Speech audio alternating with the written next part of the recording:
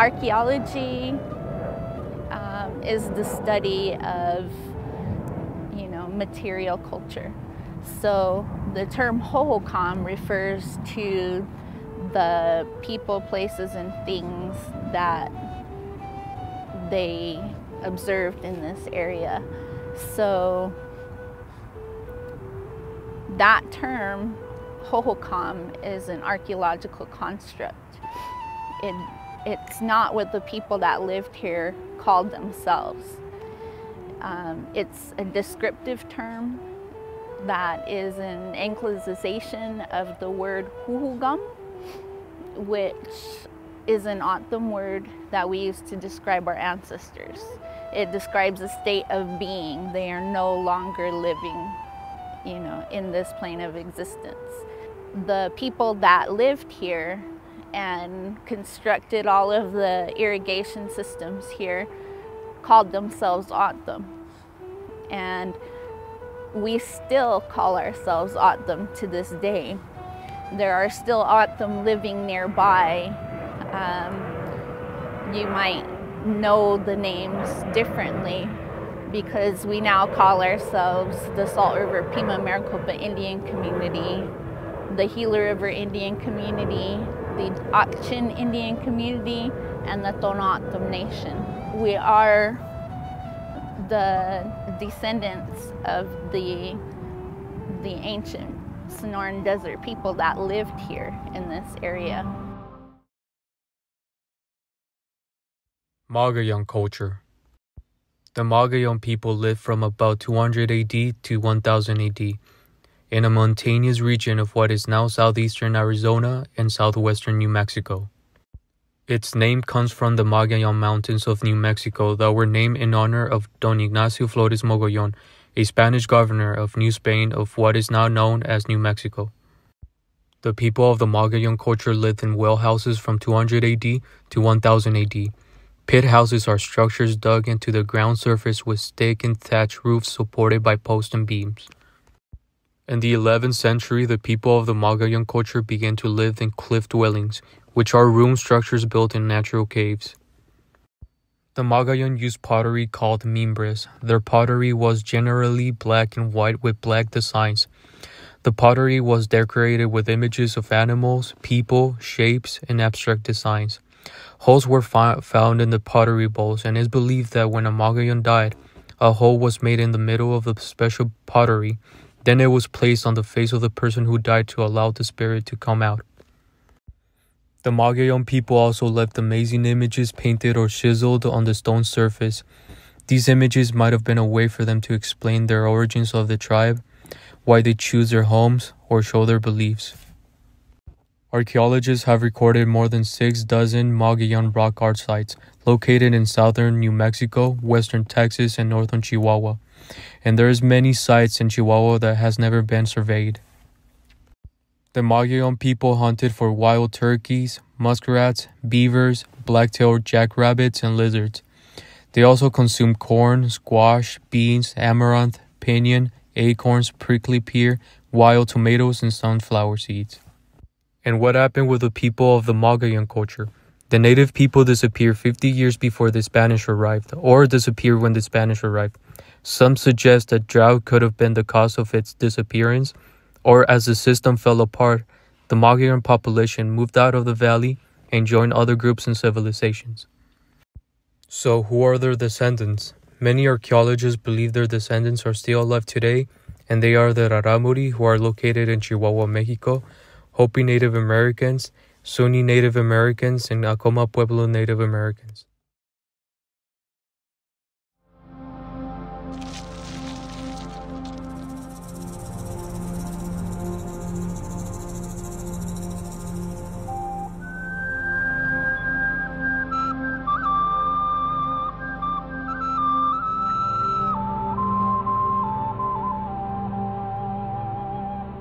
Mesa Verde was home to the Native Americans from 600 AD to the 1300s. However, after living here for nearly 700 years, they allegedly vanished from the area.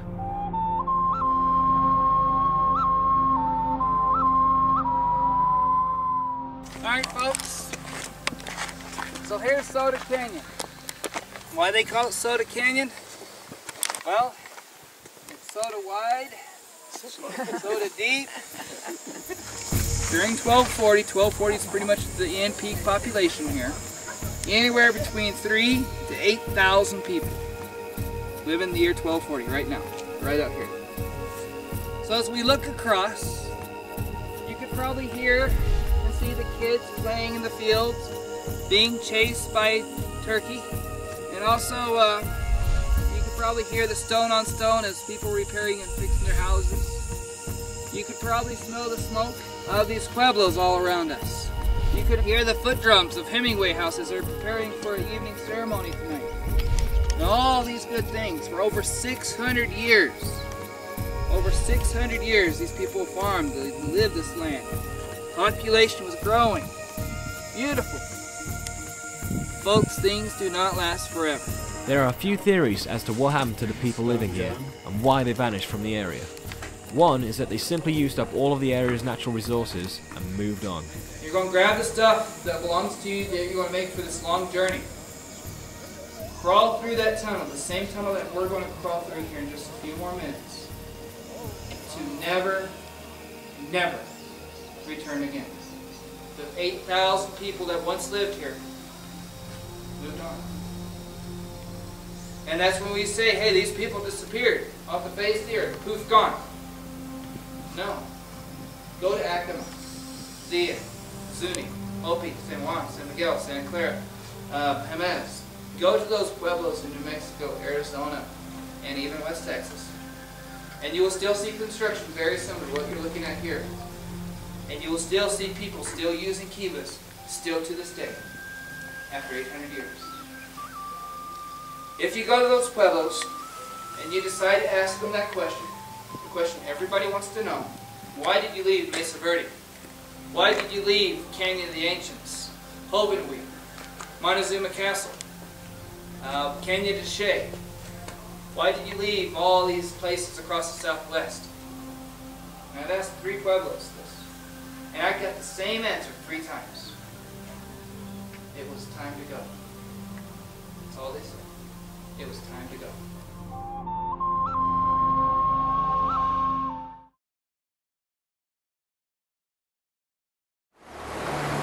Since the glaciers receded, the rich lands of the Mississippi River Valley have always attracted mankind.